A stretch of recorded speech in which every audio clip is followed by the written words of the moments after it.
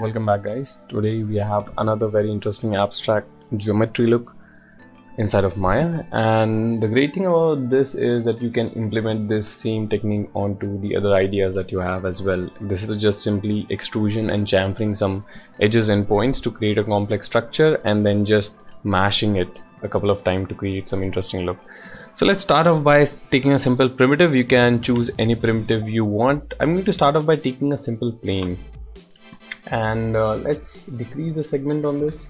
Maybe 2 and 2 will be fine, and I'm going to select the vertices on this, and you can go to edit mesh and you'll find chamfer vertices. That will just chamfer some vertices for you. Either you can also hold down shift and right click and chamfer, so you get this kind of look. Now you can also choose to change the width of this if you want. I'm going to keep it somewhere like this. I think it looks nice. And let's go to the face mode and select these faces, hit extrude and scale them down. And as you can see right now, it's scaling all the faces together, which we do not want. We want all the edges, all the faces to be extruded individually. So we can turn this off, which says keep faces together. By default it's set to on. Let's make this off, and now if we use this, you can also use offset, and I think this is looking quite nice. And I'm going to just give a small depth to this, just move this a little bit upside. Okay, I think it looks good. I'm going to extrude this one more time and extrude this downwards, and I think it looks nice. I'm going to just harden this. Okay, so I'm going to go over here and extrude this too, and I'm going to hit either let's extrude this and then we can bevel this, and if you don't know where the bevel is, you can click on this icon. You can also go to edit mesh, bevel, and I'm just here randomizing the extrusion and stuff, nothing complex. You can pretty much try this extrusion on your own, try to extrude different kinds of stuff and so on. So I think we have a decent amount of geometry going on. I'm just going to select a simple face, and I'm going to go to select similar, and as you can see, it just selects the similar faces that we have. And I'm going to extrude this, make this off, extrude this again, extrude this downwards. I think it looks nice. And let's again select this, go to select similar and extrude this, make sure this is off, and we can use the scale value on this to kind of extrude this. And we can also use divisions to create some more divisions into it, and that will just help us to create more complex structure. Now I can simply go here and select this loop, and I can again go to select and select similar. That will just select the whole loop for me, as you can see, and I can extrude this again and give a little bit of depth to the overall scene.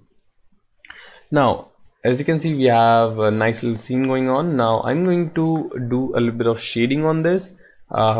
It totally depends on what kind of shading you are going for. What we can do here is we can go to the face mode, and as you can see, we already have these faces selected. I can simply go to the assign new material, right click on this, Arnold, stand surface, and let's go to the material over here. Let's call this emission material, and I'm going to turn off the diffuse, the specular, and simply go to the emission. Let's make the emission 1, maybe 3, and maybe we can give a simply blue color to this. All right, and I'm going to select simply you can hit Ctrl Shift I. That will just invert the overall selection, and you can, I think you can also go to select and inverse. Yes, Ctrl Shift I, there you go.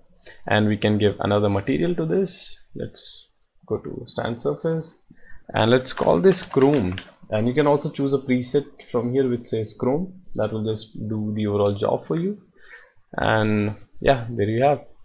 Now the reason I have shaded this before instead of shading it in the end is because we don't want to do a couple of cloning and then shade everything again and again. So now I can pretty much go to the mesh, create a mesh network out of this, and in the distribute, which creates kind of a number of points of this, I'm going to decrease the number of points to somewhere like maybe 4, and the distribution is type is set to linear, which is just moving all the clones on the one direction. So you can change this instead of X and Y and the linear distribution to grid, and that will just give us the grid. Now let's move this distance, and I don't think we need that many clones of this. All right, let's sorry, we don't have anything on the Y. If you want, you can increase the number of clones you have on the Y and the distance, that you'll have this, but I don't know why we'll use this. It's not necessary for this type of abstract look. So let's bring this right over here, and I think 12 will do the job. Sorry, and 20. So let's go to the top view just so we can see how close they are. And let's go to the mesh repo. Make sure you said use GPU if you have a good GPU, and distribute. Let's change this to, so I think 22 is 21.9 maybe, yeah. And this will be again, let's see right over here, I think 11, yeah, or maybe 10.9, but I'm going to keep it like that just so. And you can increase the number of clones you have, but again you have to manage this again and again, so make sure you're doing this one time, not again and again. All right, so I'm going to turn off the grid just so we have a cleaner look going on, and I can go to the Arnold and IPR, and I've already an HDRI setup just so we have a simple lighting, but you can use any HDRI or simple directional light if you want. You can find any amount of HDRI on Google. So I'm not going to get into the whole overall lighting part. Now let's take a simple camera. I'm going to select my camera here, and let's create this look, and I think this is good enough,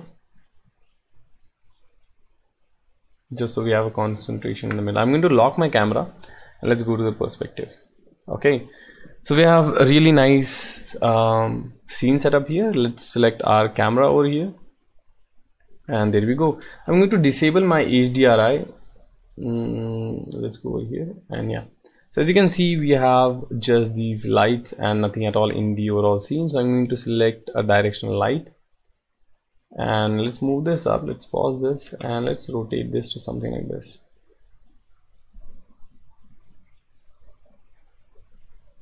And the intensity on this is too low, and the chrome material is kind of absorbing all the light, so I'm going to keep it to 2, and let's update the overall scene.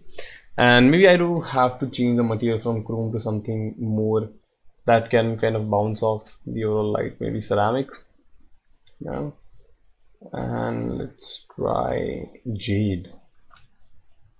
Okay, actually we are changing on the emission material. My bad. Sorry, gold. I think it's looking pretty good. We can also use brush material. Yeah, this looks nice. So let's go over to creating the final overall design, which will be one element in the middle. So I'm going to go to my polygon modeling, select a platonic. You can use any primitive that you want. I'm going to use a platonic, and let's make the radius to 1.5. Let's use the camera for this, and maybe I'm going to change the overall camera look to somewhere like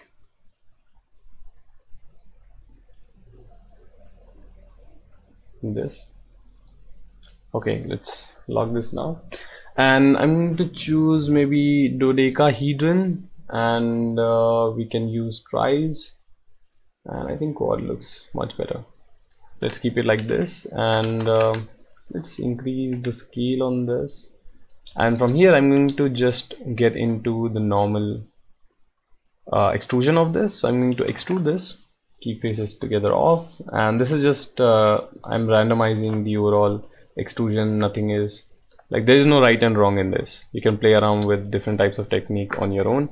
And again, I'm going to go to select similar and extrude this one more time, and maybe right click on this, and you can make this circular component. And sorry, actually this, I think this will work on this. No, so I'm going to select, so let's select one face. Let's go to select similar, and you can do a couple of more extrusion as well. So I'm going to extrude this one more time. All right, let's scale this down. extrude this, scale this down. Okay, I think it looks good.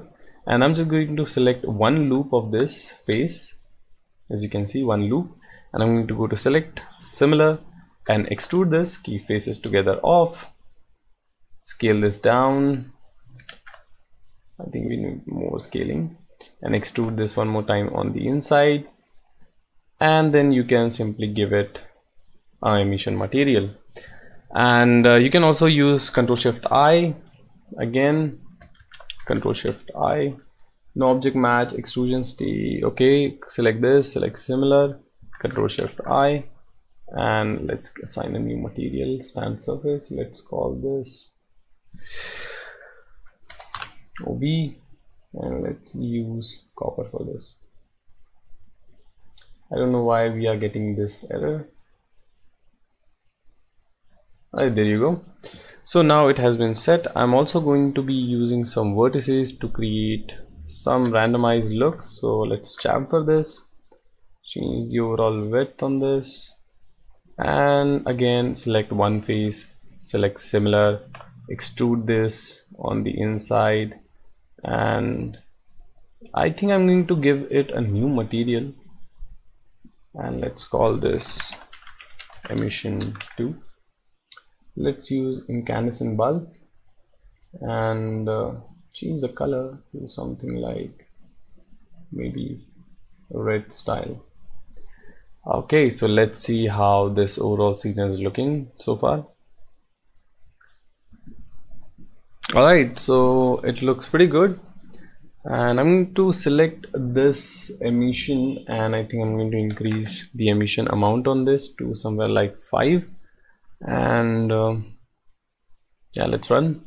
Okay, so we can pretty much change around the overall material we have. I'm not going to get into the material, that will just make the video even more longer, but you can use preset, and I suggest highly that you use, or you can build your own material. And but yeah, all right,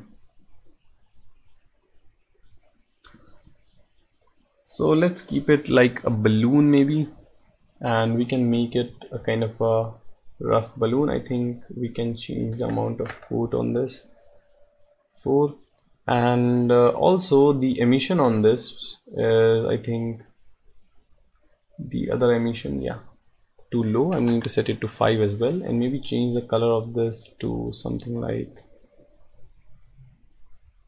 a darker blue maybe. Yeah, I think the orange is looking pretty nice.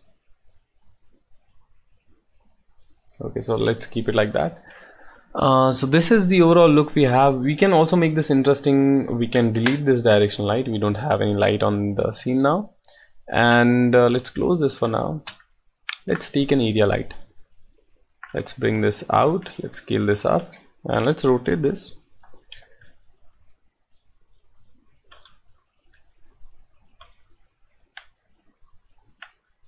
Something like this.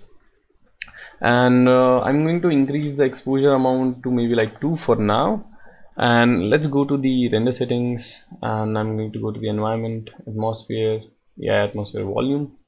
Let's make the density to 0.100. Let's run the IPR so we know what we are doing, and the anisotropy on this will be somewhere like 0.6. If you don't know how to work with atmosphere volume, I've already made a video on this. Make sure you watch it so you get a complete understanding how you can use this. And I'm going to select my light. Let's go something like 6 and maybe 8, and let's use a color temperature to make this kind of a cooler look. I think I'm not going to use the temperature. I'm going to go with something like this. Yeah. So you can use multiple lights to create that kind of look that you are going for, and I think it looks pretty nice. I'm going to go to my brush material here, the brushed metal, and I think it was this, and I'm just going to decrease the amount of roughness on this, maybe like 0.100, and the metalness will be 0.9.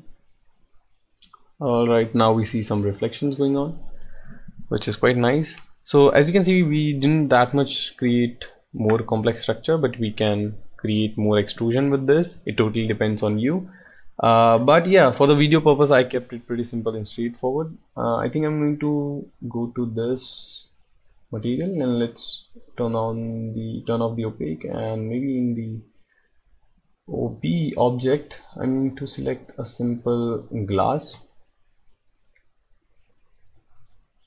Okay, and that will just give us a glass material, and inside of that glass I can put a simple sphere, and that will be a mesh light.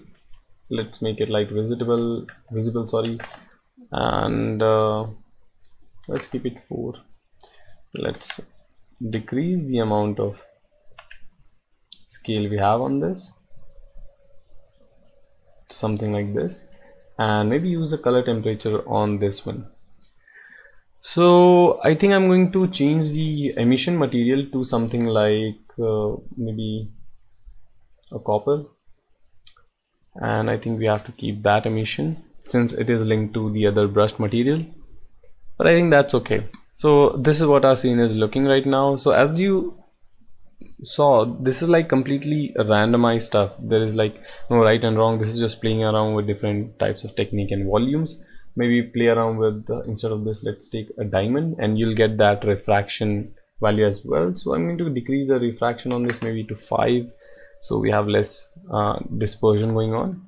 I think glass was looking quite good with this. You can also use frosted glass. I think that is also giving us quite good look. And let's keep it to glass and turn this off again. And from here I just keep on doing extrusions and so on. I can select one face, I can go to select similar, and from here I can just pretty much extrude this, and then again select some loop, select similar, extrude this, turn this off, change the offset on this,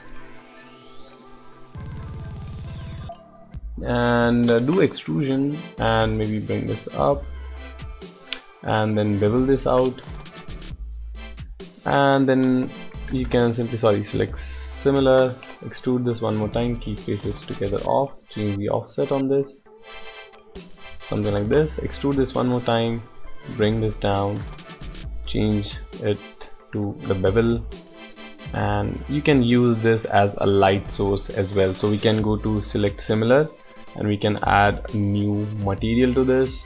You can go to sand surface, and you can use an incandescent bulb, and the emission will be somewhere like 10. So let's go to the panel camera, Arnold IPR. So now as you can see, we have created more complex looking structure. So play around with this. I highly suggest giving more time to your modeling part to make this even more complex structure than it looks right now. It's pretty simple right now for the video purpose, but make sure you create more complex extrusion with this. Try beveling and chamfering different kinds of edges and so on, and this will just help you create this kind of abstract look. So I think the overall design is pretty interesting on this. So again, I hope you like the video. If you have any question or doubt, feel free to ask me. I don't know if you are into this abstract kind of look. I really like this kind of designs. So I hope you enjoyed this video. Again, if you have any suggestion for the next one, feel free to mention it in the comment section below. And thank you for watching.